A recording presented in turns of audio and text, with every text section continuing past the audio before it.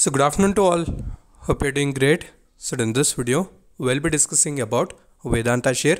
So today we have seen a very good positive movement in the stock. Almost it has touched 8 to 9% up move.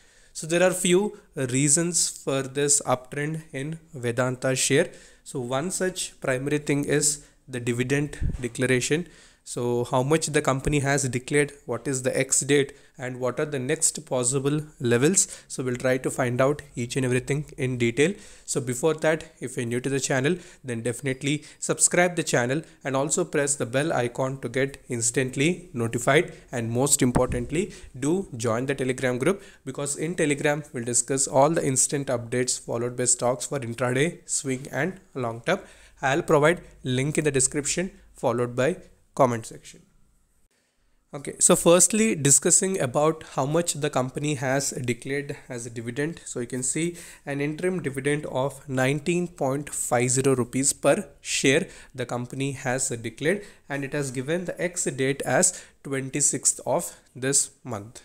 Right, so a good gap is there, like more 3 days sessions are left for the X date. So we know on X date, whatever this 19.5 rupees you're seeing, so that will be deducted from the share price, and you will be receiving a 19.50 per share in directly into your bank account. So if you hold one share, you will be getting 19.5. So accordingly you can do the calculation. So Vedanta is famous for the dividends, right? So many times on regular basis the company provides dividends on quarterly basis, and sometimes we also see special dividends by the company. So recently we know Hindustan Copper also has declared a dividend, and Vedanta also was expected to give the same range of dividend, somewhere around 15 to 20 rupees, and finally we have seen 19.50 per share the company has finalized.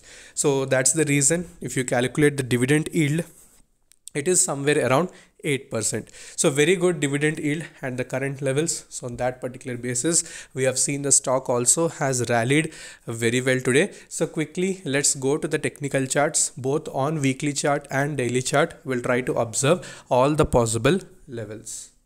Okay, so firstly, if you try to observe the weekly chart of Vedanta, so clearly we can see currently it is trading around 253.80 rupees level with almost 6.30% up move.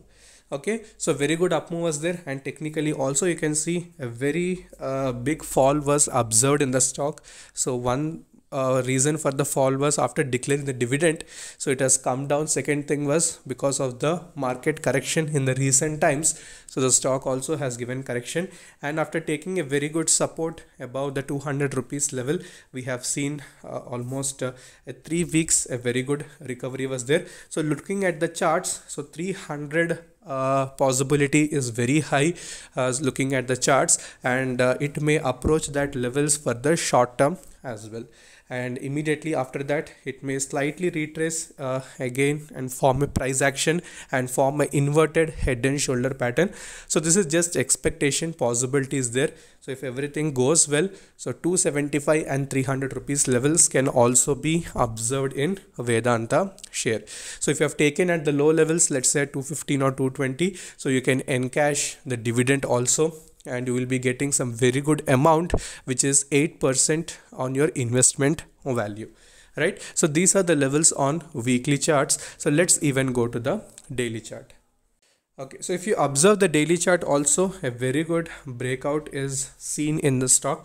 So after many days of traveling in one certain range, so finally it has come above the 240 rupees level.